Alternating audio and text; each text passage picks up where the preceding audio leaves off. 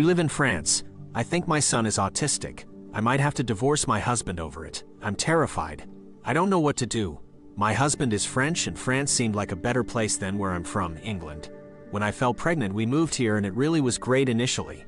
Our son is 4 now and he has nearly every autism symptom out there. I've been avoiding nursery and things for him, but I can't avoid it any longer.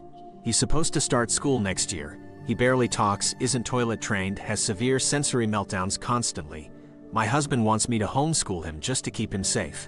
A diagnosis is like a death sentence here.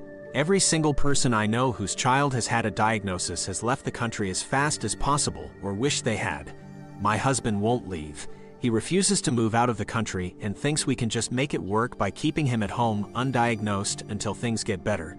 People are already treating him horribly. Doctors treat him like he's diseased. Shop owners ask us to leave constantly. They know something is wrong. Am I just supposed to keep him locked away, never let him go out or receive medical intervention? I am so scared. All I ever wanted was for him to be happy. I am seriously debating leaving my husband and taking our son back to England with me. I don't know what to do.